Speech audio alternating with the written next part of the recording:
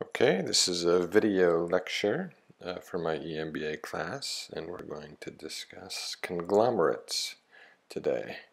Conglomerates are firms that have multiple businesses and they happen to be unrelated. And so an interesting question is, how do those businesses create value and how might they be governed? Conglomerates may be of interest to several of you because you work in such firms. So this may have particular relevance. Okay, there are two basic subjects we're going to cover. One is how do conglomerates create value, and the second is how do we govern these things and what factors influence their effective governance. We can see that conglomerates generally have lower returns and lower growth rates than more focused companies, and part of our discussion today will try to reveal why this might be the case. We can see here the trends with regards to diversification. The number of SIC codes corresponds to roughly the number of businesses per firm, and we can see that in the last 25 or 30 years that there are more focused firms, more firms with only one business, and you see fewer firms with many different types of businesses. So this indicates that the trend is moving away from conglomerate diversification and towards more focused diversification. Okay, let's talk about governance. And of course, governance of firms is not just specific to conglomerates. It's also important for other firms. It's particularly relevant for conglomerates because conglomerate diversification is questioned by many as to whether it's valid or not. And so governance plays a particularly important role of hindering unrelated acquisitions. So let's talk about some of the trends that are taking place in governance.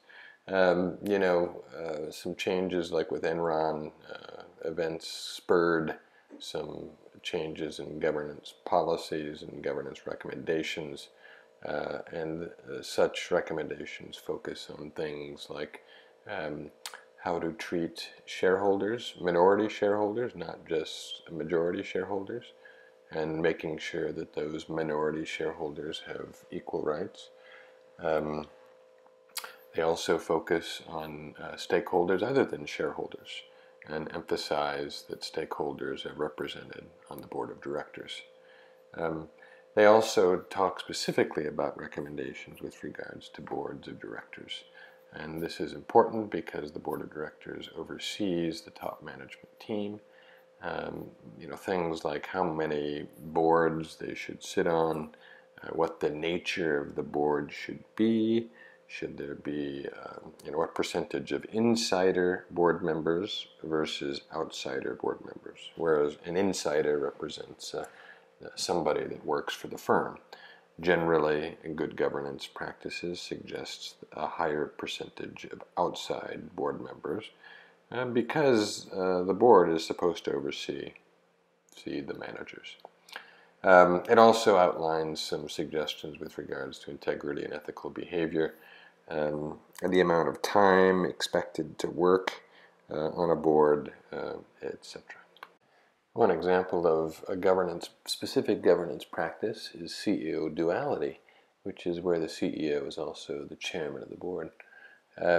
It's generally considered good practice to split the CEO and the chair role, but many U.S. companies do not do this, including many conglomerates. United Technologies is one. Generally, it's good practice because the board is supposed to oversee management, and if the board and management are the same, good governance does not occur, and good monitoring does not occur. So you want to split those roles in general. This happens quite a bit in Europe. Does not happen as much in the U.S., but it's recommended by many of these actions, including the Sarbanes-Oxley Act. My own research suggests that firms that have CEO duality are more likely to make acquisitions, number one. Number two, they're also more likely to do so not because they achieve higher abnormal returns, but because they're willing to accept lower returns, which might be because managers want to grow the size of the pie, or perhaps because they have some sort of bias that's not properly governed by the board. Some forms of governance are market-oriented. For example, activist shareholders and large block holders play an important role in trying to make sure that managers behave in a way that's consistent with shareholder value. And here's an example. We all know that yogurt is a strategic French industry. I think that a former president declared it so once upon a time when somebody was stoking Danone. And now this American investor, Nelson Peltz, has bought a 1% stake in Danone and is looking to make making various demands on management, saying give us back more money, and there's lots of room for improvement here. I mean, this is going to raise a lot of eyebrows in Paris, I suspect, this move. It will. I doubt they'll like somebody, particularly an American, coming and poking their nose into the yogurt industry. But Nelson Peltz has quite a history in the consumer goods sector. He's been involved in Cadbury and Kraft and Wendy's in the past, so he's got quite a track record in consumer goods. His demands for Danone, he wants to see more cash returned to shareholders, and he wants an improvement in profit margins from about 14% now to about 15%. So right. That's what he's hoping to achieve. I mean, I guess the fact that he has taken this stake suggests that he thinks the company is undervalued. But I wonder whether that's true or not. I mean, it's consumer goods is a tough industry. It's very competitive. There are some very big global players out there, and companies are valued at what the market says they're valued at. They are, and then the market says that Danone isn't worth as much as perhaps it used to be. The shares are more or less flat over the past year or so, but it's had a very difficult year. It's had a profit warning this year, largely because of problems in Spain, where it's had to cut prices to compete with own-label goods.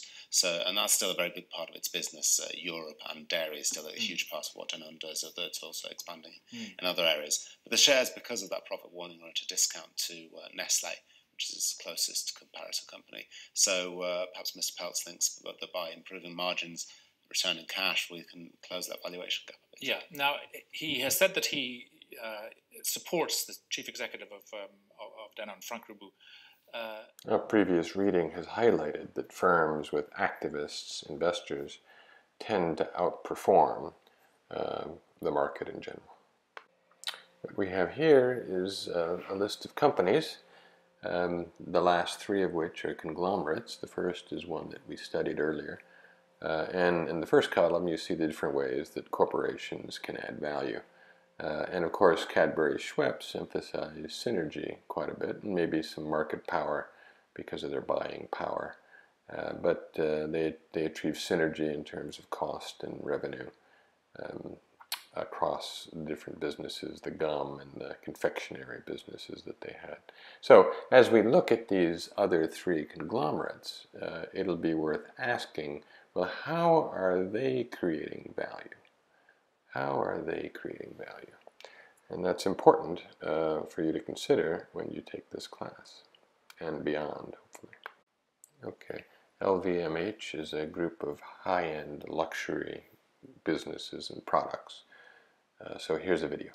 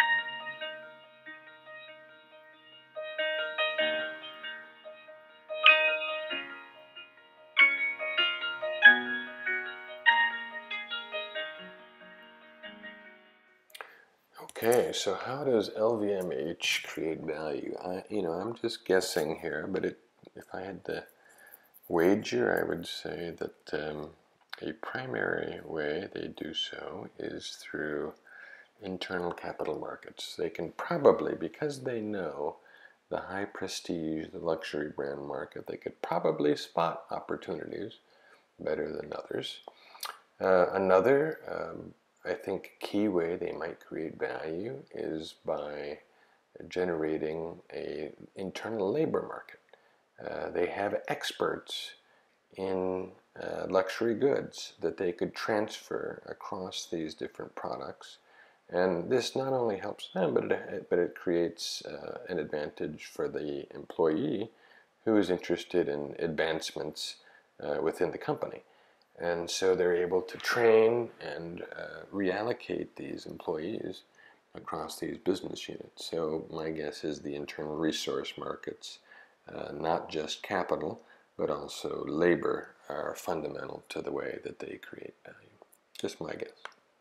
Okay, J&J is a healthcare company. They're in consumer healthcares, medical devices, and pharmaceuticals. So it's widely considered to be a healthcare conglomerate. How do they create value? Try Basel. Investors in Johnson & Johnson have tried to gin up activist interest in breaking up the U.S. healthcare conglomerate. J&J could indeed use a shake, but for now, alas, it is unshakable. Over a decade, total returns at Johnson & Johnson have tracked healthcare stocks and lagged consumer stocks, despite having the best brand in the business. Its diversified model of drugs and devices and consumer products is something of a dud. Its $18 billion in net cash is a bad acquisition, just waiting to happen. Alas, Johnson & Johnson's $290 billion market cap make it too big for most activists.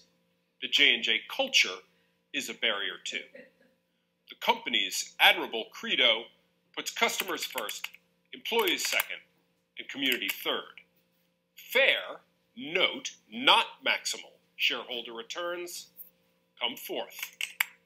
The CEO talks about how the model allows a holistic approach and makes J&J a partner of choice. Maybe this will bear fruit someday. But why should the boss care? The last CEO oversaw a long period of underperformance, which ended in 2012. He left the company with a $140 million payout.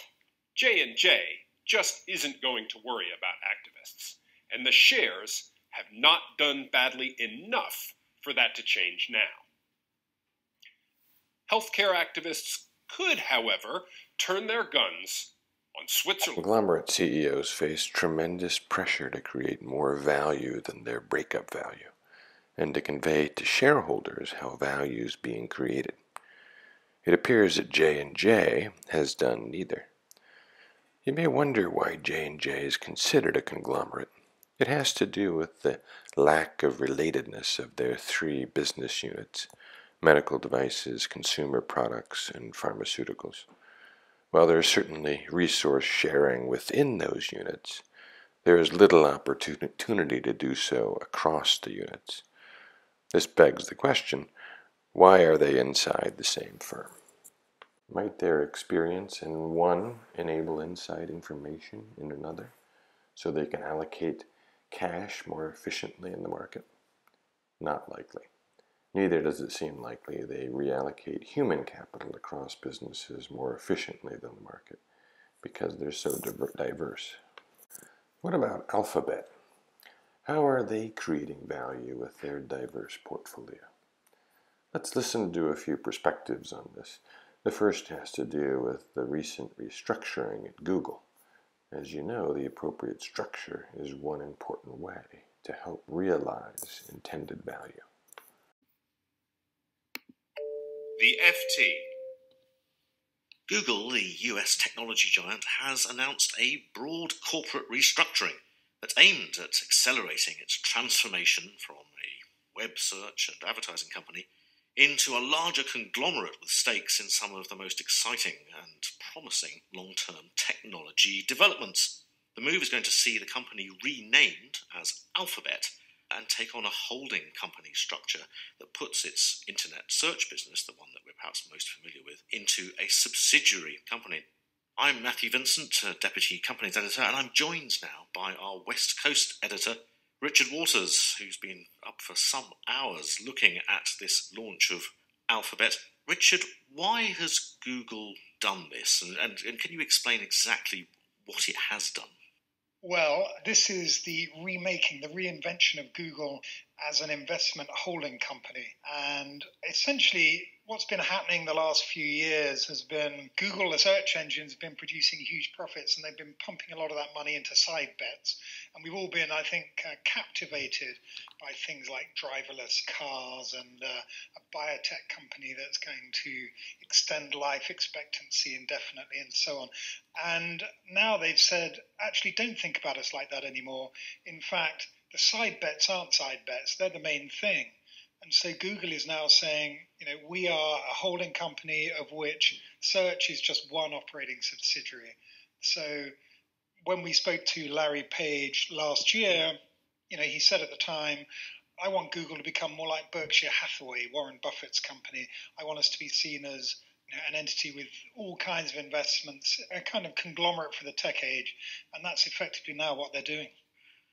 But isn't there one key difference between Google and Berkshire Hathaway, and that's that Google, or Alphabet, to use the holding company term, is a group of businesses where some, or one in particular, the internet search advertising business, is making an awful lot of money, and a whole load of other businesses are consuming a lot of money because they haven't yet brought their products to market and they aren't yet profitable. Absolutely. I think one way to understand Google is to think very long term, and Larry Page and Sergey Brin have always said that. I think we can now see just how far ahead they're looking. Some of these bets are going to take years, decades to pay off if they ever do. But I think one of the motivating factors for Google has been we don't want to become Microsoft. We don't want our massive core business to simply start to atrophy when the world moves on. We want to use all that money to really bet on the future. So right now it looks very distorted. It's an animal with only one strong leg, and it's going to take years for more legs to develop. But nonetheless, that's the plan. Wall Street traditionally likes a bet, but doesn't like them to be too long term. Jam today if it can be had. How have investors reacted to this restructuring by Google? Somewhat surprisingly, perhaps, they've given it the thumbs up. The stock price is up. In fact, immediately after the news, it added $29 billion to Google's stock market capitalization. And as the FT's Lex column said, this is a $29 billion org chart, because all they've done is reshuffle the pieces. Nothing has actually changed inside Google. However, Wall Street looks at this and they think, we're going to find out more about what's happening inside Google. They want more transparency. And the new Alphabet is going to disclose at least a little bit more about its different divisions. One thing that could do is make investors more comfortable with the core business, with the core Google, because they don't really know how well that's doing, and now they'll get to see. So that's one positive that comes out of this. And I think the other thing, and this is the real wild card, is that some investors are saying, once you disclose these different things and we start to look at these businesses differently and you manage them differently, long term, there's no reason for Google to stay together. These businesses may indeed start to spin off or split up, and Wall Street loves that kind of story. Yeah, so we could be seeing some little anagrams of Alphabet before too long. Yes, indeed. I think, we could be looking further down the road at several baby Googles, but that is still some way off. Richard Waters, thank you very much indeed. How did you get to that? Why? Explain what your thinking was. Yeah, you guys got a kind of free thing because we announced that after we agreed to do this. Yes, no, and you haven't talked about it much since you announced it. So you're here, and everyone wants to know what the goal was. Well, we were really just trying to move up in letters, get closer to A. And now we have AAA has that covered. Yeah. We have professional marketing people now, so we decided we might as well. Come on, did you market test that? No. Okay. I didn't want to tell anyone. Whose idea was it? Well, actually, we had a bunch of suggestions we'd gone through, but actually, Sergey I credit for really picking it out of the list. And which is only fair because I chose Google, so he chose Alphabet. Did you have alternatives? Yes, we did. I can't tell you what those are. Just one or two of them. We might use them for something else, so I gotta... Just give us one of them, just as a teaser? No, sorry. But it is worth saying, you know, I was actually a little bit worried. I wanted to have a name that people would be proud to work for the company called that. I actually didn't want it to be too catchy, because the idea really wasn't to have a consumer brand in the way that Google is, but really a brand for companies to be part of. So really it's more for employees as we think about it, and for investors. Well, so look, here's one of the fundamental things that seems to me is different about the way you run Alphabet and the way many of the CEOs here run their company. I mean, many of them have been to business school, they studied strategy, they read Michael Porter's book, and there's an emphasis on focus and making decisions about what you don't do as well as what you do decide to do. You're doing everything. I mean, you want to remake the energy business, you want to remake the telecommunications business, you want to remake the transportation business, you want to, so can you talk about how, I mean, you heard this from Steve Jobs, I understand. He said you're doing too many things. Yeah, I mean, he was right. I mean, he did fine as well. But you haven't slowed down. I mean, that's why we called you the most ambitious CEO in the universe. And the truth is, we didn't have data on the whole universe, but we you know, it's a lot you're biting off. Yeah, no, I worry about that, in fact. And I think for me, you know, I mentioned how I wanted to make a company kind of for engineers, like thinking about it that way. I think also as an entrepreneur who started Google, trying to make a company for entrepreneurs also is something I think we're striving for. And you know, I think in the same way, maybe when I was working for the consultant company in DC, it wasn't really my inner calling. And I think for most entrepreneurs, working for companies is also not so great. Why? You know, I think it's a combination of companies generally trying to do the things they do well, plus the things that are adjacent, and not thinking creatively about, you know, what they might have learned from doing one of the things they've already done, how that might translate into a new business. They're not ambitious enough? I mean, I think it's maybe not that as much as learning from your business. Like, I really like going and talking to the people who run our data centers. I love this last clip because it gets right to the heart of the corporate value question. Larry Page suggests that the way they create value with their diverse businesses is because it creates a company for entrepreneurs. My interpretation of this is that Alphabet is valuable because its employees can reallocate across exciting business opportunities. This enables them to retain and attract better employees than most other firms. To summarize, we've learned that conglomerates, while popular in the 60s and 70s, have fallen out of favor with Wall Street today because there's increased skepticism that they can create value in a developed economy. A primary justification for conglomerates is efficient internal capital markets, but many studies have shown that managers tend to misallocate resources, which decreases firm value. Of course, your readings for this last lesson suggest that emerging economies offer an opportunity for conglomerate firms, and this is primarily because they operate in markets with weak institutions. The conglomerates can transact more efficiently than the market. This skepticism in developed markets has fueled increased governance to assure corporate value is added and not subtracted. Finally, while our review of the three conglomerates was a bit superficial, our point is that justification for adding or subtracting a business must be coherent.